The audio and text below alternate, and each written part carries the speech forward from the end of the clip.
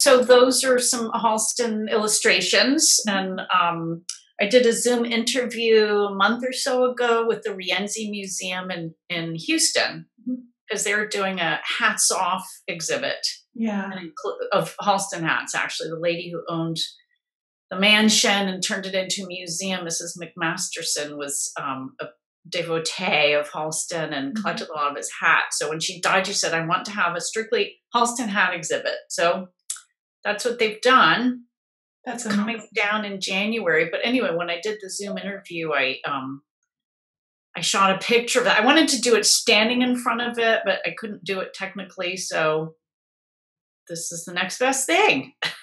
It's beautiful. And I think some of them I might recognize because I remember I went to a Halston exhibit in September 2015 down in Bloomington, Indiana.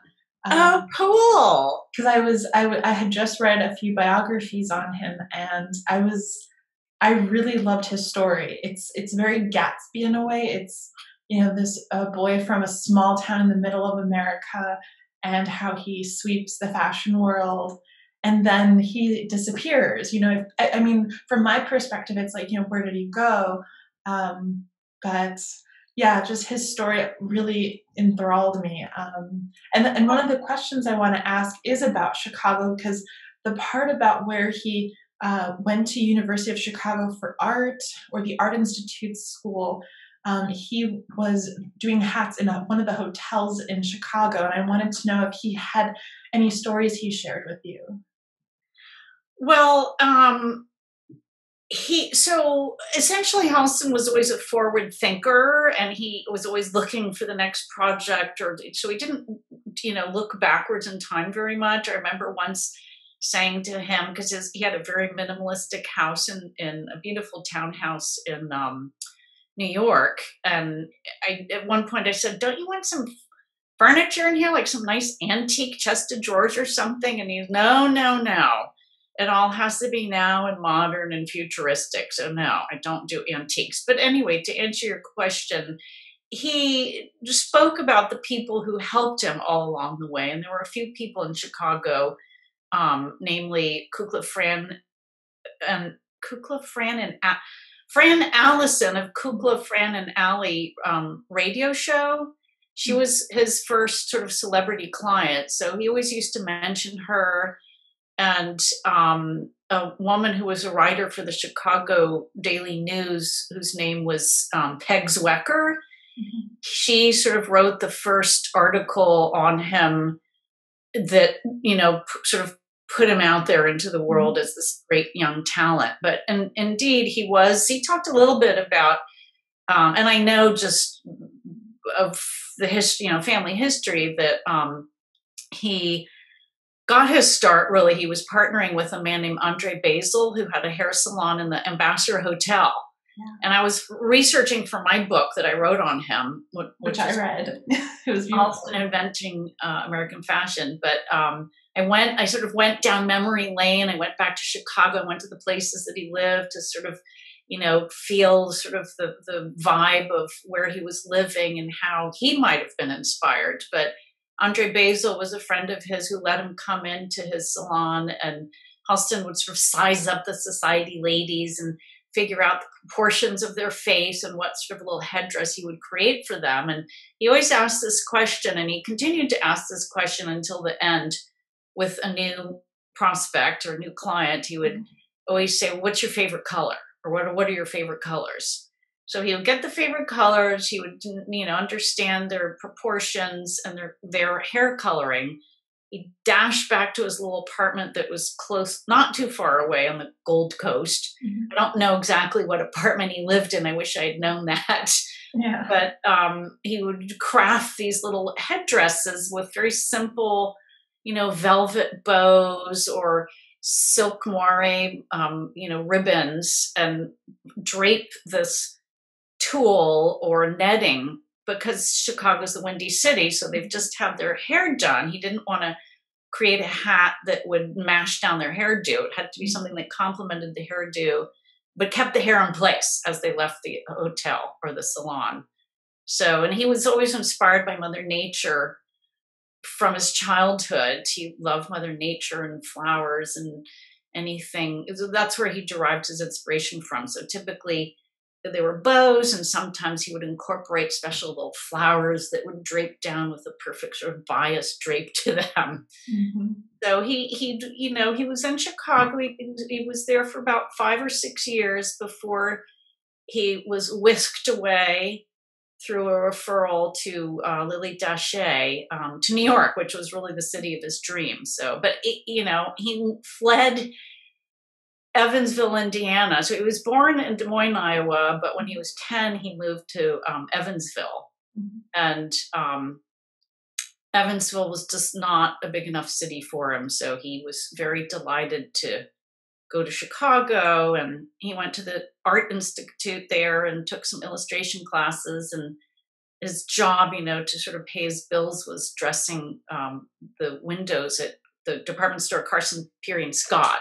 Wow. So, but apparently the teachers at his school said that he just had this innate talent and there was not much that they could teach him. So he just kept doing hats. I mean, he was doing hats earlier in his life for his mother and a neighbor and his sister, not so much hats for her because she was younger, quite a bit younger. But so he'd already been doing on his own, sort of crafting these hats with whatever was in the house. Sometimes they were little like chore boys, those little scruffy pads. He crafted this fun little hat that had these little scruffy pads hanging down from it, and for his mom to wear to church. And it was a sensation, apparently. And pretty much everything he did in the early days was sensational. I mean, throughout his whole career was sensational. And his most famous hat, I'm so surprised it's not, I think it's getting better known, but the famous one was the pillbox hat for Jackie O. And I think it was for the inauguration day for JFK. I think that's the one he designed, right? Exactly. So she actually came to him to design the hat. She had her outfit designed by a different designer, but she came specifically to Halston to design her hat. And it was just very simple pillbox, round sort of globe, and simplicity is elegance. That was always sort of his motto throughout his career too. So, but because she was such a style maven and beautiful and society lady and she'd married, but Jack Kennedy, but this was the inauguration. He was so proud to have been able to take on that assignment. And the funny little story was that it was supposed to be a pure sort of half globe, and it was a little bit windy, and it was attached with little combs, but it shifted a little bit. So she stuck her hand back really quickly to keep it in place. Mm-hmm. And apparently didn't know that she'd put a dent in the back of it. And then thereafter, all the ladies that had similar pillbox hats put dents in them because they thought that was the proper style. That's a good story. So actually, he was very generous. I mean, this is a reoccurring theme, but this was 1961. He had started designing hats at Bergdorf in about 1958, and he was always giving my mother and family members, his sister and his mother, hats. So my mom has that same hat, just in a slightly different shade. And it's been displayed a number of times, too, in museums. That's amazing. And speaking of the Bergdorf days, there was a quote in one of the books that I read about him. And the quote was, he was the only one that Greta Garbo would talk to. I thought that's so telling about him, because she was, very mysterious and aloof. And I thought, the only person in that store to be him, I was just like, that speaks to, he could charm anybody. It sounds like he's really charming and very, very, he somehow strikes a chord with somebody, whoever he comes in contact with. That's absolutely right. He was very charming and had lots of pizzazz. He had an excellent sense of humor. So he always, if people were a little bit nervous, he could cut right through it and make them laugh and set them at ease. So he became friends with so many of these people too, so many of his clients, including Jackie and her sister Lee and the Swans of New York, and he was just a natural. He stepped right into it, and he was just a natural in all aspects. He was an original for sure. Has anything interesting happened since the 2019 documentary to yourself or in general? Well, the documentary was amazing for me to kind of go through that whole process. It was sort of cathartic to work with the filmmaker Frédéric Chang and Roland Ballister, who was just a genius at producing this. Um, and it was so exciting for me to be going to Sundance and Tribeca, and I was invited to go to the Moscow Beat Film Festival and speak about my uncle there before they showed the movie. And it was coming from, so just to backtrack a little bit, my father was a Foreign Service officer back in the olden days, in the dark ages, and we lived in Eastern Europe while it was, we were living behind the Iron Curtain. So it was very communist and challenging, to say the least. And, the politics totally different from what we know here. And my father worked very hard to champion human rights and to bring down that Iron Curtain. And it happened just as he was retiring. So anyway, for me to go to Moscow, which was like the epicenter of evil, in my childhood. But here there were all these amazing Muscovites that were so cultured, and I'm not saying anything, I'm not passing judgment, but wonderful people. The film festival was in Gorky Park. You may have heard about the book written about Gorky Park. Things were seemingly so free and happy, and mothers out so that was fascinating for me to see this change in a country. And Moscow, I guess, might be a little bastion of happiness, and maybe the rest of the country isn't so affluent or doing well. But anyway, that was really fun. And there's been so many other things that have come my way too as a result of it. I'm in contract with a gentleman who's an actor. His name is Eric Bergen. I can talk about it. We're trying to get a Broadway show going about Halston too. So it's Broadway takes a long time, many years to get off its feet. So. And with the COVID, Broadway's shuttered until springtime. So, but hopefully soon we'll strike up the dialogue again and get things going. But he's lined up the best of the best in New York, so I'm very excited about that. I'm really hoping that will go through, but you never know. Yeah, but no, if that happens, I've always wanted to visit New York. I think that would be my impetus to go. I would definitely do that show. What are some future plans you have for your uncle's legacy besides this venture with Broadway? Well, I continue to do interviews such as this, and thank you so much for asking me to be here with you to talk about my uncle. I'm always very excited to share my memories and educate people about my wonderful uncle, who was such a revolutionary in terms of American fashion. He really helped to put it on the center stage, the World Forum, actually. But I continue to do exhibits. So I have, and I loan gowns to different exhibits. So there's, at the New York Historical Society, they're doing an exhibit on Katharine Graham, who was the CEO of Washington Post, and Halston was her go-to designer. So he used to say, she's in this high-powered position, like one of the first women to be in such a high-powered position, surrounded by men at the table, and he had to dress her appropriately. And so she would rely on him heavily to make sure that he designed the perfect outfit for her for whatever the meanings were. And the funny little side story is that they did a color study once, and Halston did color studies regardless, but he talked to her about her trepidations about, one of these big meetings she had to go attend, or lead actually. And So he designed this beautiful pink sort of tailored thing because pink is a very calming color. And he thought if she was presenting herself in pink, it would calm down the gentlemen around the table so they wouldn't be like going for her jugular. But so yeah, museums and the Broadway, and I guess ultimately I'd like to produce a film about Halston, and then I'll probably call it quits. Oh. Who do you see playing Halston?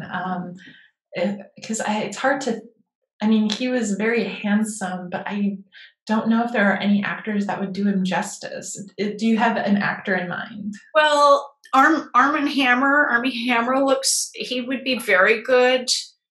A younger Leonardo DiCaprio, actually, when he was younger, I thought he could have played a younger Halston too. He has the same eyes. His face is a little bit wider than Halston's, but those are two that come to mind.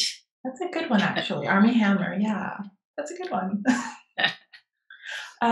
This is a good question to ask since we're talking about color. What was his favorite color? Do you know? Well, the non-color black. That was proverbial. And I see you're wearing black, and I'm wearing black in his honor. I don't know what this is. It's a dark green, actually. But okay. It looks black, but yeah, I can kind of see a little green there. It's the lighting. It's and I'm in the bathroom actually because of the acoustics. That's funny. I've heard it's good for singers. They go in the bathroom just to hear themselves. Oh, that's so cool. I'll remember that. So he liked, well, I would say black was his favorite non-color, but red, white, those were the typical colors he wore, kind of ivory white, red, or rusty red, and black.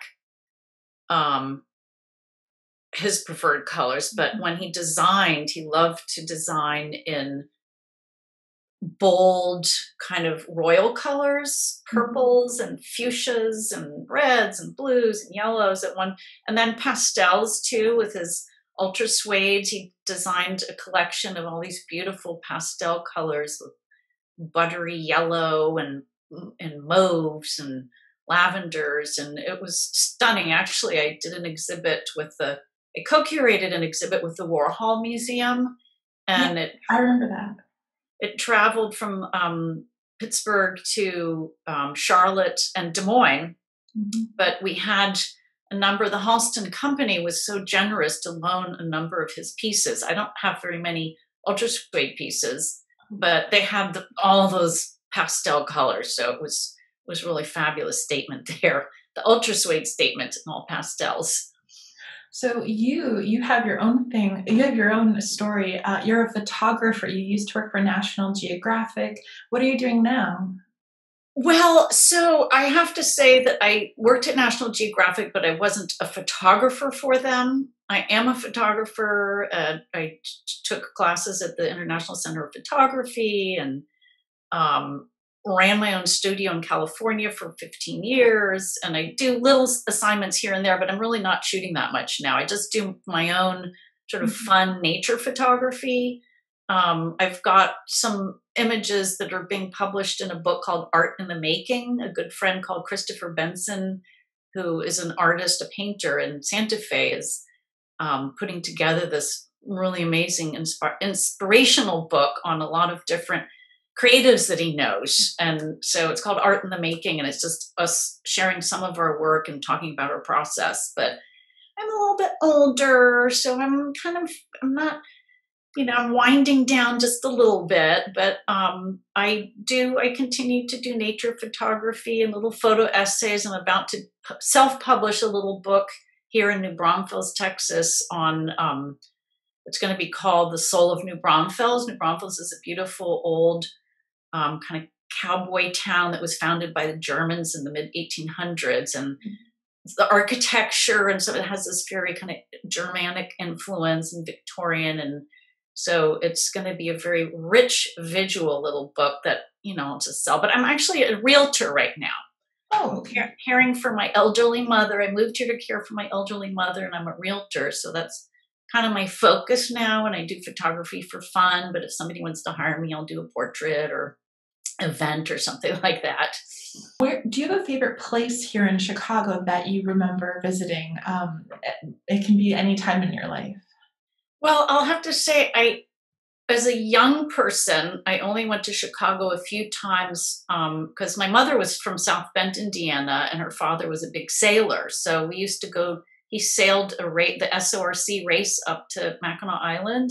Yeah. So we would gather in Chicago, and then we would drive up, and he would sail up with his crew. So I don't really have many memories except for the yacht club there as a little kid. But as I said, when I was doing research for the book, I went back to Chicago this was like 6 years ago, and love the architecture, the old world architecture, but the Millennium Park, fabulous with the big bean thing, very visual for photographs. And I took a little side trip on my own to I don't know if it's Lakeshore Drive, but it's kind of a big crescent scoop, and the cityscape is behind you or in the background. And the weekend or the few days that I was there, it was absolutely frigid cold. So the lake was actually frozen, and the waves had lapped up on the little ladder things that go into it and frozen. So I took some really cool pictures there. So I really like that area too, because it's a nice vantage point to see the city. The one question that I'm a little nervous to ask you is about JCPenney. You don't have to answer if you don't feel comfortable, but I always wondered, why did he not read the contract clearly? Did he have a bad lawyer? But his name, part of the bad luck that he hit was with JCPenney. He couldn't take it back. He couldn't take his own name back. Well, so here's the big picture. When he was just starting out and celebrating, enjoying lots of successes in the early 70s, people were stealing his name and knocking off his clothes. So he got with a lawyer to try to find out how he could protect his name. He was already very cognizant of branding, and he was his brand. His name was his brand.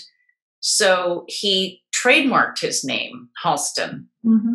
And within a few years from then, Norton Simon approached him and said, we can, provide you with the financial backing. You just design. And it was a very good marriage they had. So he signed up with them, and it was he got along really well with David Mahoney, who was the CEO. And actually David Mahoney's wife, Hilly, was one of his great clients before this happened. Mm-hmm. And she's still alive, and she's such a wonderful lady. I love her. Cool. But so fast forward 10 years, this opportunity came up through his business manager, Michael Lichtenstein, who had him sign many lucrative licenses. And this was a very lucrative licensing deal where it was, multi-million-dollar deal, but also Halston always wanted to dress America. Mm-hmm. That was his impetus for getting into this. And he was a workaholic, so he thought he could do it, but he didn't realize how much work it was going to be, how many different accessories and collections and kids and homeware and all of this stuff was going to be. And he was such a perfectionist, he didn't want to turn this over to junior designers. There was a slew of different designers that were ready to help, and they did to a certain extent, but he always used to say, my name is on the door, and I have to make sure that everything is perfect that goes out with my name on it. But as all of that was happening in June of 1983, the corporation was sold.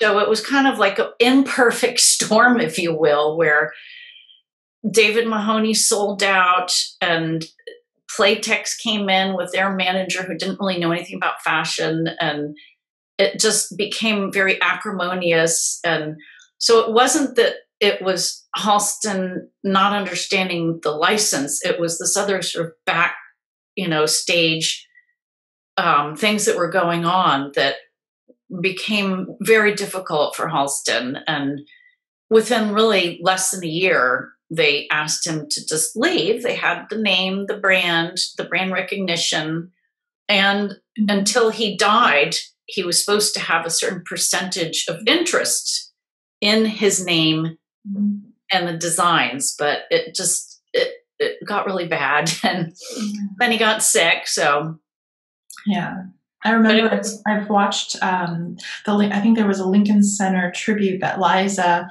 had for him, and I remember watching that on YouTube, and I thought it was perfect. He's a real loss. It reminds me of like Howard Ashman, as in a way, how AIDS took so many of the great artists. Right.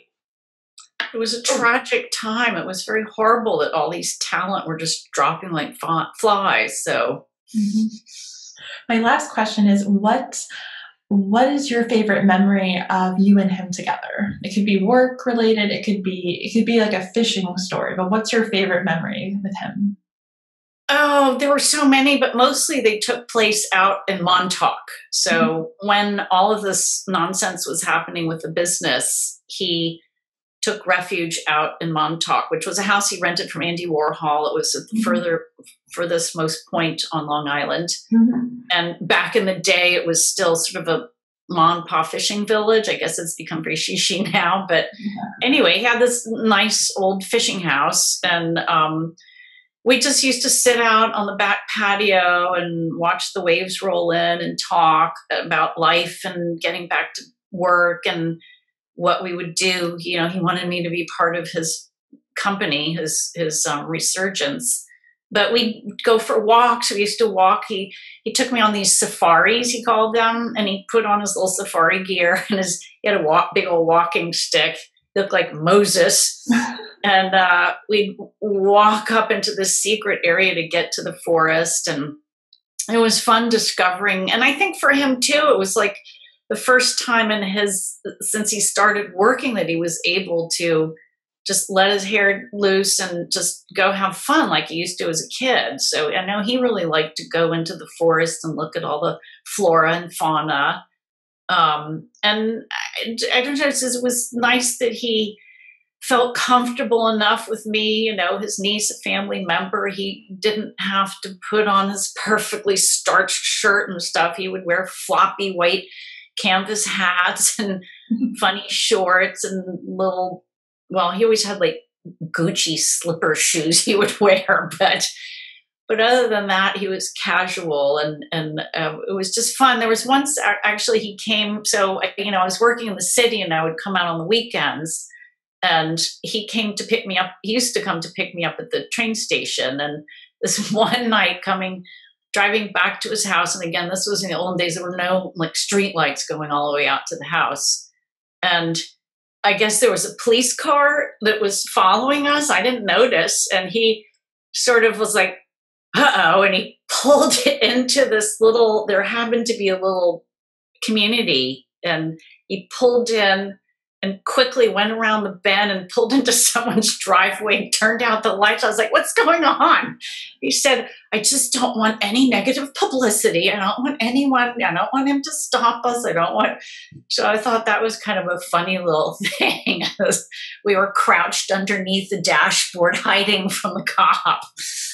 That was funny. Halston was like that. He could be really funny. I wish I'd met him. I think anybody who knows of him, I think, would have wanted to meet him.